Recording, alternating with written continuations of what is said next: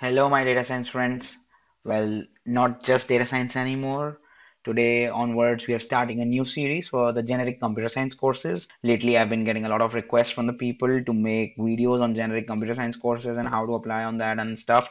So here I am starting today. I'm starting a series for more generic computer science courses, and the first one is gonna be the University of British Columbia in Canada. As my frequent viewers might have guessed by now, why I'm going with the University of British Columbia. But jokes apart, this is not about that. I reviewed this course and then only I went on with this course. This is much, much cheaper than the MDS course that you saw earlier on this channel. And this is one such course that you could definitely target if you want to study computer science in Canada. So, as a ritual in the data science courses, we'll firstly go with the university profile. So, this university is situated in Vancouver in Canada, and it's a public university. World rank is 46. So, we are talking about the topmost universities in the world. Forget about just Canada. We are talking about the whole world. And the research output is very high. Student to faculty ratio is, of course, nice, 9 is to 1. Scholarships, there are a lot of scholarships. In fact, to be honest, I won't be able to cover all the scholarships in this video. This video is going to be very long because it is full of information. There are three different modes in which you can study. I'll be explaining all three modes of them. So I'm not going to go into a detail of the scholarships. Maybe in the near future, I could make a different video for scholarships. As you can see, the international students are already 15,000. And if you talk about the university ranking by subject, they have got a world rank of 25 in computer science and information systems. So, which is even better. And they have got the topmost department in the world in terms of computer science. And graduate employability ranking is also 38. So, we are talking about one of the most sought after graduates university here. So, once you graduate, you will be one of the most sought after, not only in Canada, but in fact, any country if you would like to do jobs. So going back to the course, this course goes by the name of MSc in Computer Science, as I might have already told you about. So this is the landing page, and first things first. So the overview, and here they have talked about when was this department established and the options available to study computer science MSc here. So let's just explore the options that are available for this particular course. So this is the main program page, and here are the options available for you written. So there are two options under the thesis program and one option under the essay program. Irrespective of the choice you make out of these three options, the course is a 30 credit course in which you have to complete 30 credits. The difference will be because of the research component. Essentially, this course is called a thesis based program, irrespective of what option you go for. So, the two options, the thesis options consist of 12 or 6 credit thesis, and the essay option is a 3 credit essay. So, what's the difference between 12 or 6 credit thesis is like 12 credit thesis would be much more research intensive. That means you will be conducting real research with real professors, and you will be coming out with some definitive new findings in your field. And in 6 credit thesis is something, an option given for the people who are not thinking of a PhD right now, but maybe could go for a further PhD if they make up a mind after studying 2 years of MSc here. As far as essay option is concerned, so in this you will be having 3 credits for that, and rest of the credits are compensated with the core courses that you have to go perform. It is a very basic option for you for the ones who don't want to go much into the research part. Just a little bit of touch on that. If not a whole thesis that you have to write, you'll have to write an essay which should be on a topic in computer science. That's it. So let's get into more detail into each of these courses. So this is about the 12 credit MSc thesis.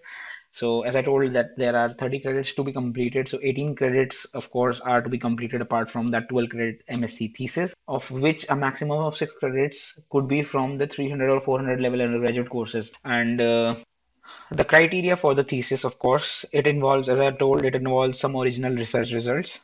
It involves novel implementation techniques, and it involves the implementation of a piece of non-trivial software whose availability could have some impact on the computer science user community. At least should satisfy one or more of the following criteria. And it should be approved by a committee of at least 2 people, including your faculty supervisor.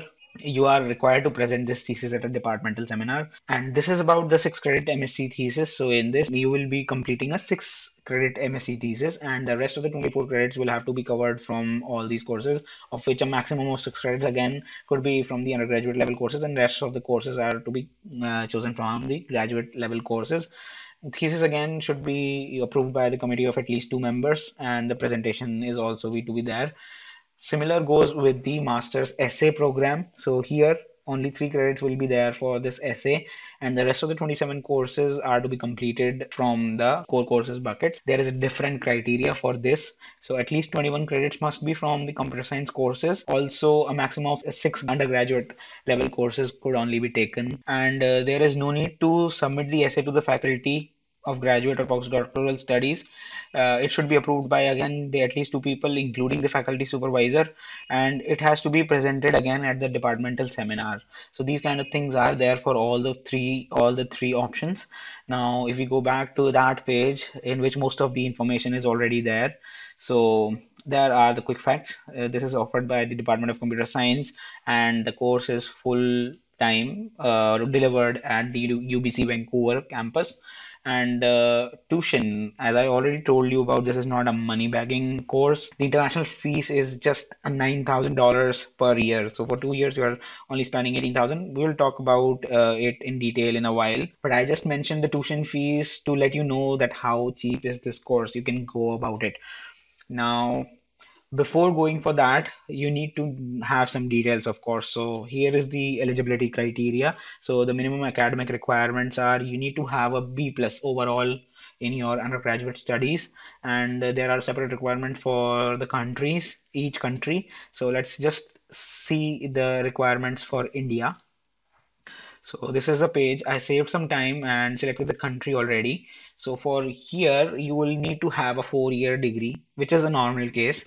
3-year degrees are also accepted. There are certain requirements, however, with those 3-year degrees. So either the applicant's overall standing in degree is first class, and the awarding institution is being accredited by Indian National Assessment and Accreditation Council, betterly known as NAC, with a grade of A or better, or your institute is an institution of national importance, such as IITs. And generally, if, apart from that, a 4-year bachelor degree is required, and first class by that means 65%, 8 on a 10-point scale. So most of the universities in India follow 10-pointer. So 8, if you have a CGP of 8, then you are first class.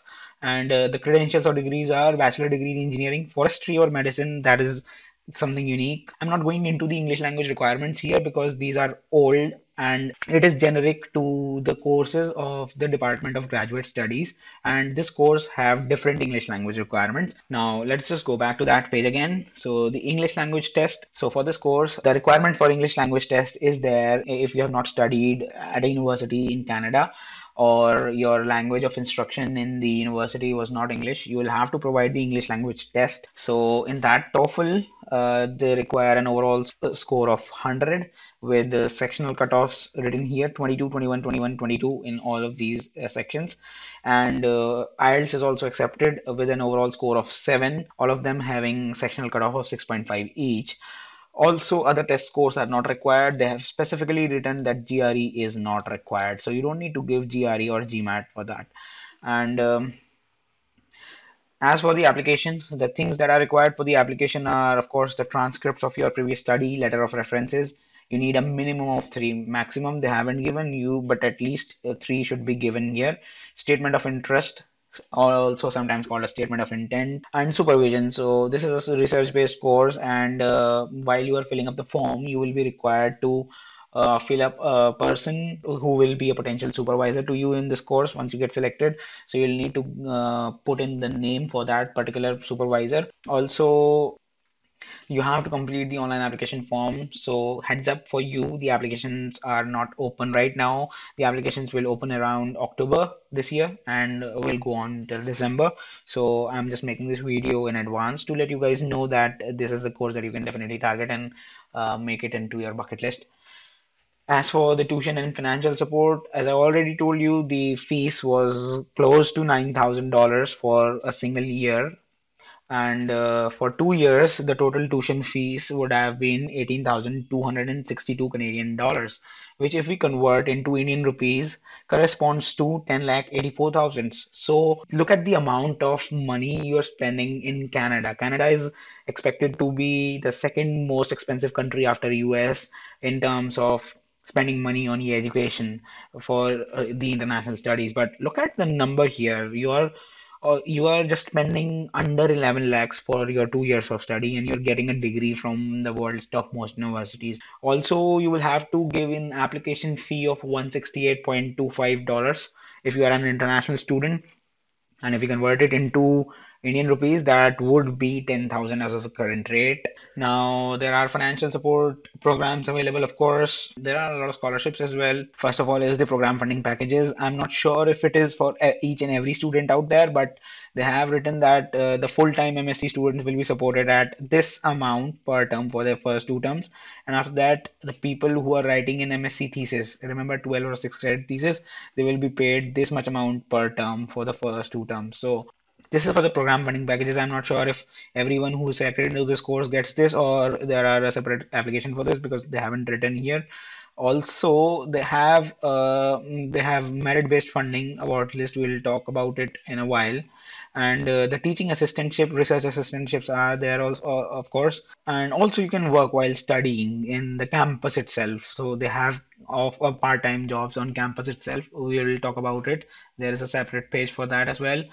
Okay, so then they have also given the research supervisors as well. So research supervisors are here, and these are the supervisors. You can have a screenshot or whatever you like. I'll pass this link as well, so you can have a look at as well. There are a lot of people here. Based on your interest, you can just simply go with their names. And there are some more pages as well. And these are not the only ones. If you find any other professor on the UBC page, you can definitely give their names as well.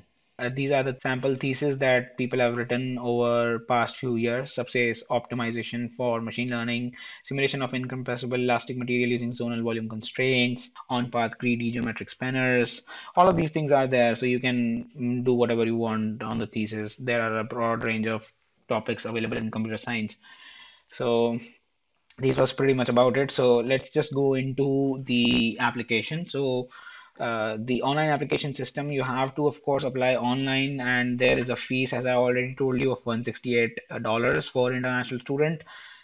There is a different thing for some people here who are watching this video. So there is an application fee waiver for following circumstances for the international applicants whose citizenship and correspondence address both is located in one of the world's 50 least developed countries as declared by the United Nations. So I have seen a lot of people have been watching my videos from Bangladesh and from African countries as well. So good news for you guys, or I shall say bad news. I don't know what, but Bangladesh, Ethiopia, Nepal, Uganda, countries like these do come under the least developed countries, and this is a benefit for you guys because your application fee will be waived. You won't be asked for an application fee once you put in your country there into the application form. You will not be asked for application fee, and the complete list of eligible countries is here. I'll pass this link so you can have a look at it according to your country, and then you will be assured of if you have to pay the application fee or not. For India, it's not. Of course, India is not the world's 50 least developed countries, so you will have to pay that $168 anyway. There are two other circumstances as well. These are not relevant to our case, so we'll not go into that. By this time, you must have read it already from the screen as well. They are not relevant to this particular course. And now, if we talk about applying online, what you have to do is to first of all understand the differences between UBC campuses. In this case, you don't have to do that because this course is in the main Vancouver campus, so you don't need to understand the differences and decide which program to apply to. You already are aware about that. Develop a financial plan, that is up to you. Program specific requirements you have already seen. Prepare your documents, all the documents that I have already told you about on the first slide. So the application fees is accepted only through credit card payments via Visa or MasterCard. These are the only two operators that are accepted. And finally, you have to verify that you have a campus-wide login account. CWL account is the place that you will have to have an account where you can fill in your application, have a check on your application status, and all these things. So information that is collected from that application form will be the use of information, personal and contact details, academic history, test scores, funding, if you have any experience and interest, additional questions and references. These kind of things will be asked in that application.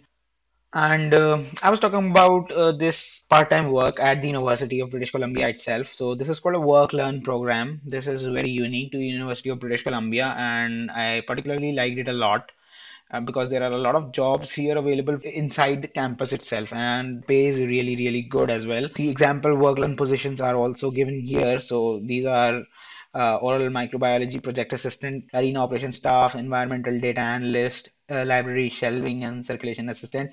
These jobs are already over there, and there are over 500 work-learn positions available each term. So you can look out for what job you can do based on your interest, and that might help your career a boost. Time commitment. So for winter session, you are allowed to work a maximum of 10 hours per week and a total of 300 hours in the winter session.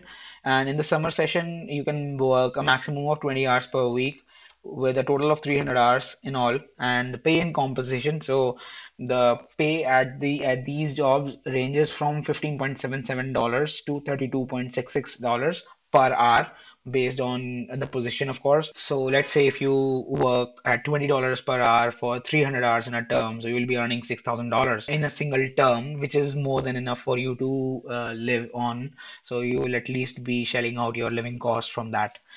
Also, there are some eligibility requirements for that. You need to meet all the requirements. You are a current UBC student. You have or planning to apply for a valid social insurance number. There is a special number in Canada, and you're not holding a co-op position for the term you are planning to hold a work-learn position. So co-op is also there in this particular course. So either you go for a co-op or you go for a work-learn program. You can't go for both in tandem in a single term. So either if you go for a co-op position or you go for work-learn position, and you can only hold one work-learn position at a time. And your research on work-learn position is not based on your own thesis work. These are the requirements. Specific requirements for students. Canadian students are here, and international students, graduate or masters, you need to have a valid study permit and full time for immigration purposes in the term for you are planning to hold a work-learn position.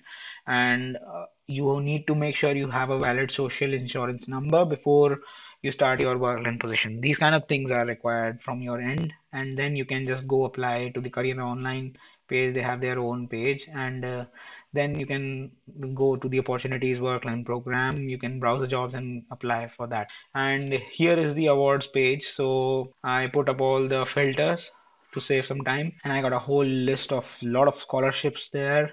Some of them are not relevant to you, some of them could be relevant for you. I didn't get the time to get into the details of each of the scholarships, but you can definitely go out. I'll pass this link into the video description and you can have a look. I'm not gonna go into the details of the scholarship. So that was pretty much about it about this particular course. We have tried the computer science course for the first time. I hope you like this video, and I hope you will stick to the channel to get into more data science courses and computer science courses on this channel in the future. I'll keep coming up with more computer science courses in the near future. And if you like this course, please go apply for this course. And you like the video, please share this video with your friends, subscribe to the channel, and help your friends out for the courses if they are willing to apply for computer science courses around the world. Until next video, au revoir.